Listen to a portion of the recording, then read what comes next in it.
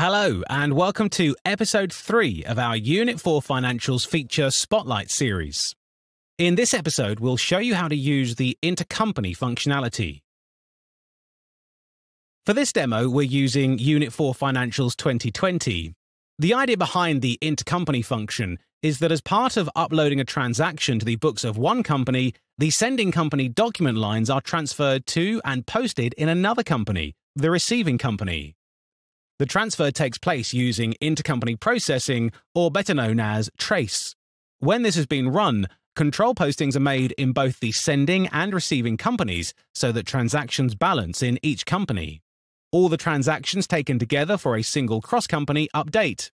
You can also send document lines along a chain of companies, and this is called forwarding. We'll be looking at how to enter an intercompany transaction directly into financials.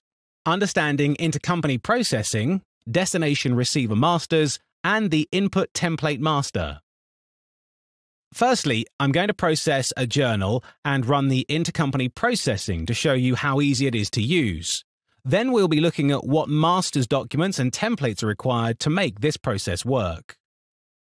I've already logged on to the company, and the company that I have logged onto will be the sending company. We will now proceed to do a journal. From the main menu, go to Finance, Data Entry, and Input. We will find an intercompany template to use. Green tick. Complete the header, so from the drop-down list we'll take today's date. Year period I'm going to leave the same. Currency I'm going to leave the same. And we will type in a description and we will check the header. The first line of the journal I'm going to change the destination to Self. Self is the sending company, and we will complete the rest of the account string. You will see that the line description has come down from the header, and we'll type in a reference. And we'll use my initials as the external reference too. Second line of the journal, this is going to be the receiving company, and we'll type in the rest of the account string. No element 4 in this instance. We will have the same reference, and we'll have my initials again. Document balances, yes, that all looks good. Click on Resolve, Validate for books. The validation takes place on the receiving company and not on the sending company, and will post books. I will just make a note of the journal, and we will come out of there. Right, let us have a look at the journal. So we'll go to the Home Portal Inquiries, browse details, document code we'll type in, and we'll view the journal. Okay, so this is what I've processed already. The first line is the line that I keyed in. The second line has been generated by the system. Now, you will not see anything for the receiving company because we have not run the trace.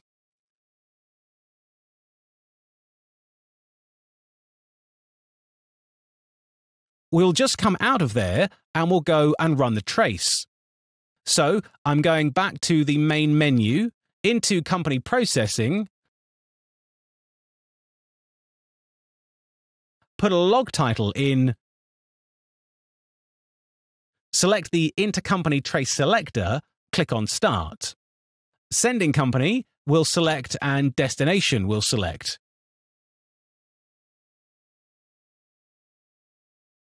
We'll put the document code in that we are sending over, and we'll process.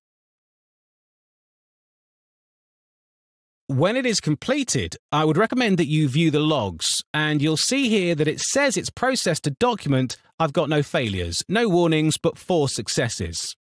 Look at the log in more detail, and it tells you exactly what it has done.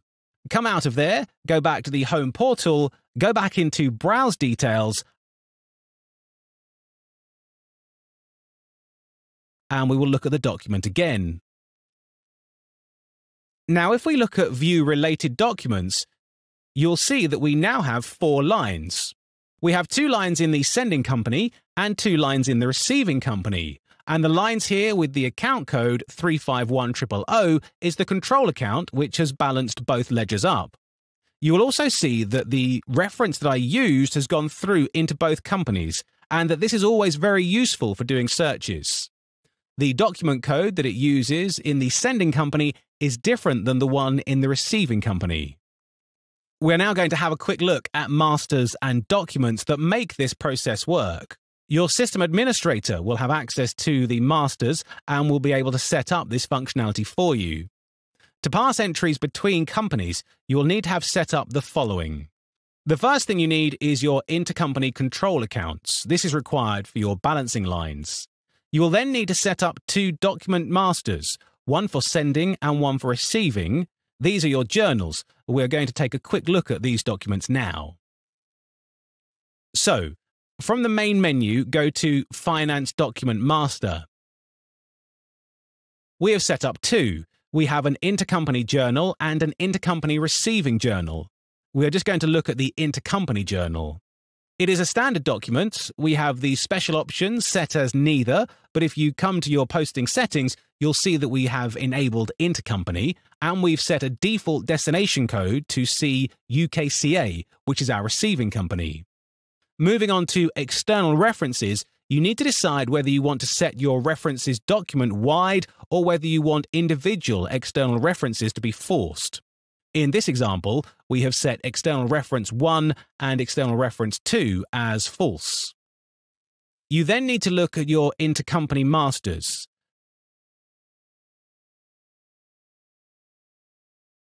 So finance intercompany, and the first one that we need to set up is the receiver master.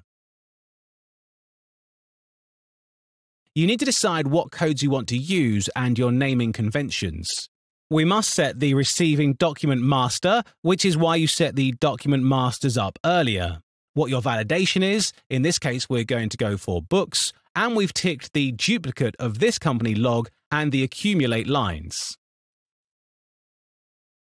On your document header for the year period in this example, we have set it to be the receiving company's current period. Authorizing user we have set as none, and the document description we have set as being sent from the sending company. On your control accounts, we have everything set as analysis, line sense as credit, and the control account has been populated. On your line reference, we have external reference 1 and 2 as being sent, and everything else is set as none. The line description we have as the vocabulary as coming from the sending company. We are now going to have a look at the destination master. On your destination master, again, you need to decide your coding conventions used with allocation.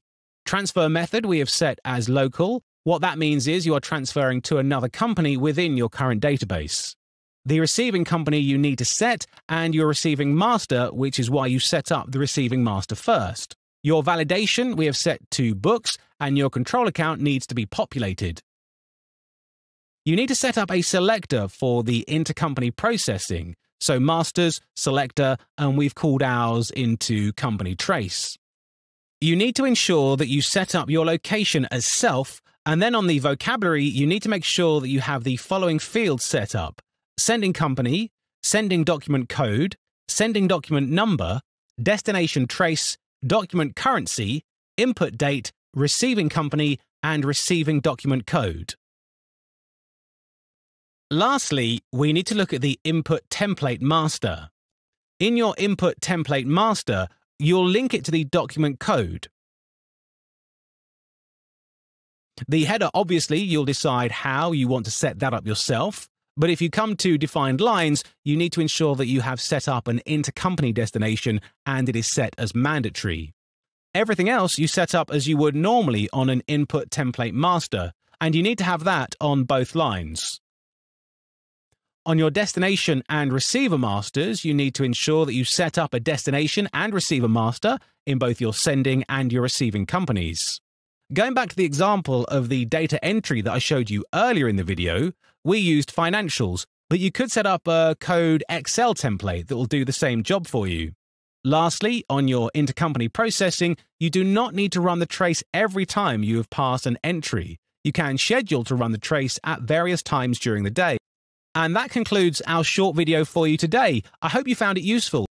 You can watch more of our Unit 4 Financial Spotlight series on our YouTube channel. Here at Millennium Consulting, we provide dedicated support for your business.